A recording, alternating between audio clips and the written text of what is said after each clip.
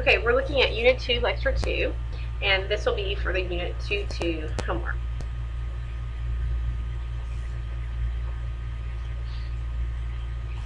We want to recall that for any random phenomenon, you have a trial. Each trial generates an outcome. An event is any set or collection of all your possible outcomes. Or is a set or collection of outcomes, and the collection of all possible outcomes is called the sample space. So the first three rules for working with probability is to make a picture, make a picture, make a picture. The most common kind of picture to make is called a Venn diagram. You may have seen these in high school or another math class. So remember last time we talked about the general addition rule, but this only worked when the two events were disjoint. There was no overlap. They had nothing in common. When that was true, the probability of A or B was just equal to the probability of A plus the probability of B. But when our events are not disjoint, this earlier addition rule will double count the probability of both an A and B occurring, so we need what we call the general addition rule. So here's a Venn diagram. If you have an event B and an event A, and they have some overlap, then in order to find the probability of A or B, you have to look at the probability of A plus the probability of B, and then subtract out the overlap. Let's look at an example. It says real estate ads suggest that 64% of the homes for sale have garages, 21% have swimming pools, and 17% have both. So we would like to draw a Venn diagram to demonstrate this situation. So let's make a circle and another circle, one for pools and one for garages. So that'll be our garage circle, and that's our pool circle. Now, the big full circle for garages is 64%, and the full circle for pools is 21%. Now, we know that 17% have both, so let's start by plugging that part in.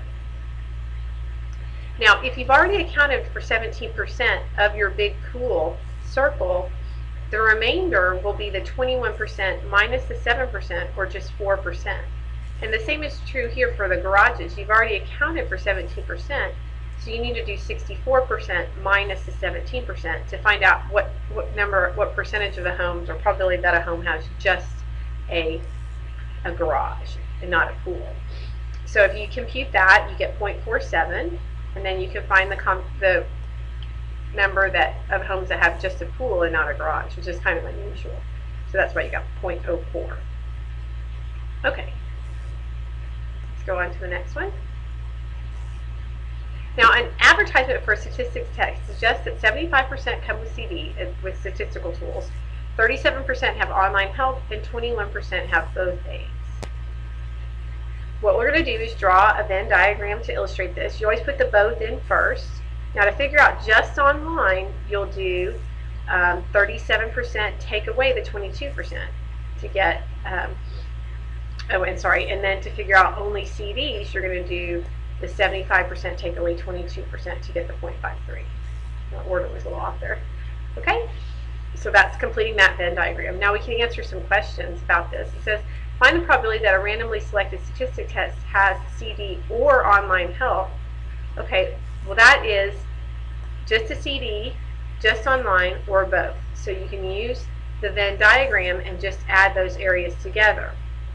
But you could also have used the general addition rule, which is where you would have said, all right, the probability of a CD was a 0.75 plus the probability of those online, which was 0.37, minus the overlap, which was 0.22. See how you get the same answer if you use the general addition rule. Now it says find the probability that a randomly selected statistic test has neither the CD nor the online help. Okay, well that's all the stuff outside. Remember, the entire sample space, the probability of the entire sample space has to add up to 1. So you would do 1 minus the sum of this, which is what we call the complement of the entire Venn diagram. So it's 1 minus the probability of CD, online, or both, 1 minus the 0.9, which is 0.1. And then the probability that a randomly selected statistic test has a CD but not online help, that's obvious looking at my diagram, just the 0.53. Okay, so now we're going to move on to what's called conditional probability, and this is where you have some information that changes the probability. So you have what's called a given event. So when we want the probability of an event from a conditional distribution, we write the probability of B given A and pronounce it the probability of B given A. The probability that takes into account a given condition is called conditional probability. To find the probability of the event B given the event A, we restrict our attention to the outcomes in A. We then find the fraction of those outcomes B that also occurred. And so from a Venn diagram perspective, you can say, all right, I've got A, right? This is A. And then I have another event, B.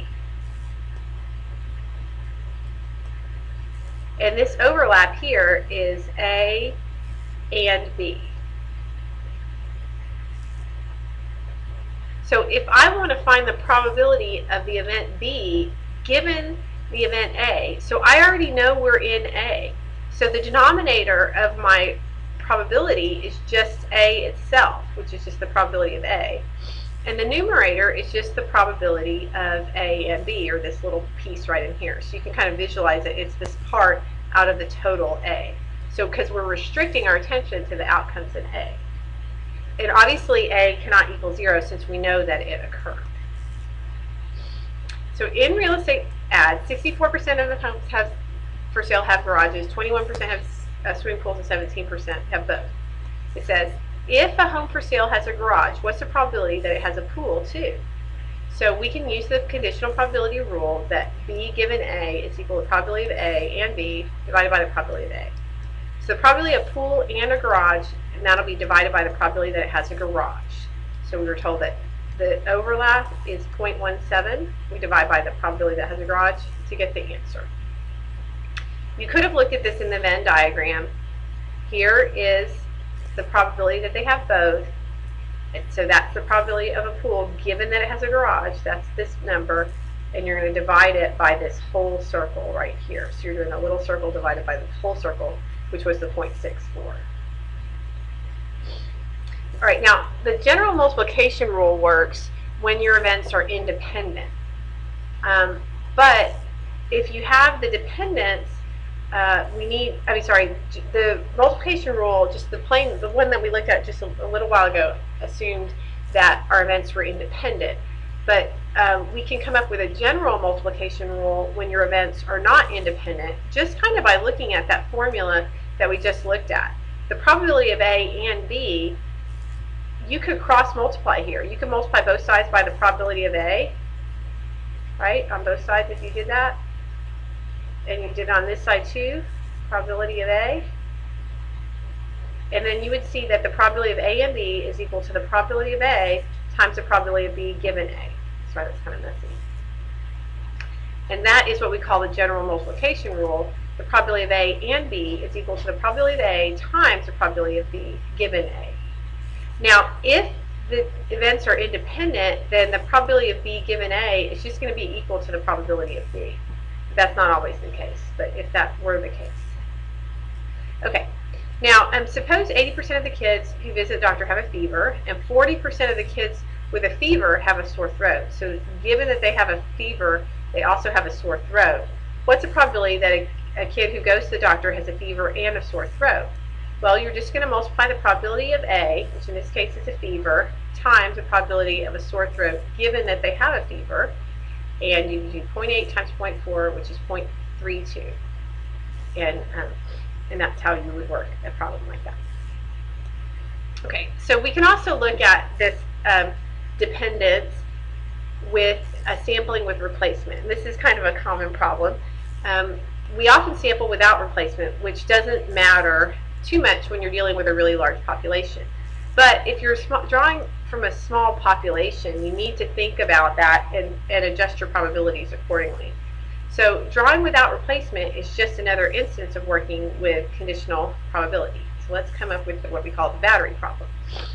So you have a junk box in your room and it contains a dozen old batteries, 5 of which are totally dead.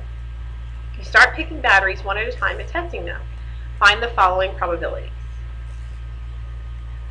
The first 2 you choose are both good. Okay, let's see. So the first one's good. Well, if there's 5 totally dead then there must be 7 that are good. So for the first one to be good, that's 7 out of 12 is the chances that that first one's good. Now the second battery that you pull out, there's only going to be 11 batteries left in the box, and there are only going to be 6 of those are going to be good because you already grabbed a good one. So the probability the first 2 are good is 7 out of 12 times 6 out of 11, which is just that 0.318. What about at least one of the first 3 works? Now, as we're doing this assignment and some of the future ones, this wording, at least one, you really want to pay attention to it, and you want to use that language. You want to use the complement rule when you see that. So at least one of the first 3 works. The complement of that is that none of them worked. Finding none of them working is easier than finding at least one of the first 3 working, because because it could be that the first one works and the second 2 don't, or the second one works and the middle, the first and the last don't, or the last one works, and you have to add all those probabilities up. So that's kind of tedious. So it's better to look at it as 1 minus the probability that they're all bad. And the probability that they're all bad would be the first one was bad, which is 5 out of 12. Now the second one is bad given that the first was bad, that's 4 out of 11. And the third one is bad given that the first 2 were bad. Now you only have 3 bads left out of the 10 batteries that you have. So you have to do 1 minus and then that product to get the 0.955. Now it says, a junk box in your room contains a dozen old batteries, 5 of which are totally dead. You start picking batteries one at a time and testing them. Find the probabilities. The first 4 you pick all work. Okay, so that's going to have to be work, 7 out of 12, 6 out of 11. See, this one works, and then now this one has to work, so you have to reduce it. And then the third one works. Well, if the first 2 work, then you only have 5 that work left in there out of the 10 that are in the box, and then 4 out of 9. Multiply those together to get your answer. You have to pick 5 batteries in order to find one that works. That sounds like something that would happen to me. So you have a bad one, a bad one, a bad one, a bad one. It's like a Michael Jackson song. I'm bad, I'm bad. You have 4 bads, and then finally you get a good one. Let's see how that would work. Okay, so the first one is bad. There were 5 bad ones, so 5 out of 12. And then 4 out of 11, then 3 out of 10, then 2 out of 9. Then finally, you still have 7 good ones left in there out of the 8 that remain in there. You can type that in onto either a calculator or into your Excel, and you get the 0.009. All right, so now we're going to move on to this idea of a random variable. A random variable assumes a value based on the outcome of a random event. So we use the capital letter like X to denote a random variable, and a particular value of the random variable will be denoted with a lowercase letter. In this case, we call it the little x. So it's easier with an example. Say you have a situation where you have a litter of 7 kitties and 3 are female, and you want to consider picking 2 at random. So this is like your situation. So first you want to describe a random variable, and they just came up with one. In this situation, a random variable could be the number of male kittens you can get. All right, well in this case, there's actual values, discrete numbers that could happen for big X. It could be that you get no male kittens, or you get 1 male kitten, or you get 2 male kittens, depending on the selection, the random selection out of the box. So a probability model for a random variable consists of the collection of all possible values of the random variable, so that was the 0, the 1, and the 2, and then the corresponding probability that the values occur. So what's the probability that you get no males? What's the probability that you get 1 male? What's the probability that you get 2 males?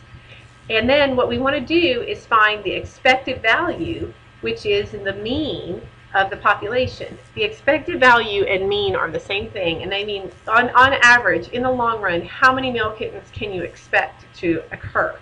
So what you have to take into account is the probability that you would get one of those particular numbers, either the 0, the 1, and the 2, and you kind of weight that times the number itself to see how many you can expect. All right, so let's consider our probabilities. So 7 kittens, 3 are female, pick 2 kittens at random, create a probability model for the number of male kittens you get. So what is the probability that you get no males? Well, you would have to get a female, and then the second one would have to be a female given that the first one was a female. So there were 3 females, so that's going to be 3 out of 7 times, now there's only 2 females left in the box, so 2 out of the 6 cats that are left. Then you can just multiply these. 3 times 2 is 6, 7 times 6 is 42, so that's 6 out of 42. the probability that you got one male is going to be the probability that you had a female times the probability that you got a male. So this probability of one male is actually kind of tricky because there's two ways that it could occur. It could be the first cat that you draw out is a male and then the second one is a female. But it could also be, and this would be disjoint, is that you first grab a male and then a female. Or you could grab a female and then a male. Those have to be considered separately, and their probabilities have to be added together. So the probability that you first grab a female is 3 out of 7. The probability that you would then grab a male would be 4 out of 6. Now, if you did it the other way, you got a male first, that's 4 out of 7, and then a female is 3 out of 6. You need to add those two numbers together.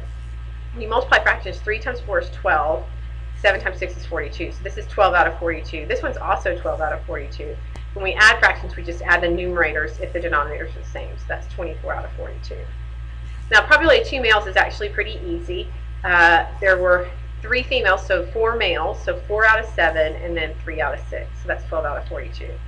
Now, what I want you to notice is that these probabilities add together to make the sum of 1. If you add these probabilities together, 6 and 12 is 18, 18 and 24 is 42. It is 42 out of 42. A proper probability model, all the probabilities add to 1. So let's notice that the sum of the probabilities is 1. Okay, to find the expected value, what you do is you multiply the random variable times its corresponding probability, and then you add them up. And so what you're doing is you're kind of weighting it. Like if we look back at this, there's a 6 out of 42 chance that you'll get none. So we're going to give 0 a weight of 6 out of 42. And then we're going to get 1 a weight of 24 out of 42. And we'll give 2 a weight of 12 out of 42. And then when we add those up, it'll tell us the numbers will each kind of have their varying weights. And so we'll have a sense of what we can expect. There we go. And always be sure that every possible outcome is included in the sum, and verify that you have a valid probability model to start with. Now, to find the standard deviation is a little bit trickier, but you remember when we found the standard deviation of just using data, what we did is we did the data value minus the mean, and then we squared it. Well, we're going to do the same thing here. We're going to do the x, which is either 0, 1, or 2, minus the mean, but using the method we just calculated. Then we're going to square that. Then we're going to multiply that by its corresponding probability. We're going to add all of those up. That's going to give you the variance. And then the standard deviation is going to be the square root of all of that. So it's not actually that tricky, because in Excel, you can, once you find the mean, you can write a command in a column to do this. And then you can write a command in a column that does these two things, takes the product, and then you can sum them, and then you can take the square root. So you can do it all in Excel. So here's how we did it in Excel. We found this number right here is the 6 out of 42, and this is the 24 out of 42, and this is the other value. I forgot what it was. And then the probability of x times p of x, all I did was I took this cell and multiplied it by, or sorry, I took what was in this cell and multiplied it by this cell, and I placed those there. And then to find the expected value, I just added up this column right here. That's your expected value.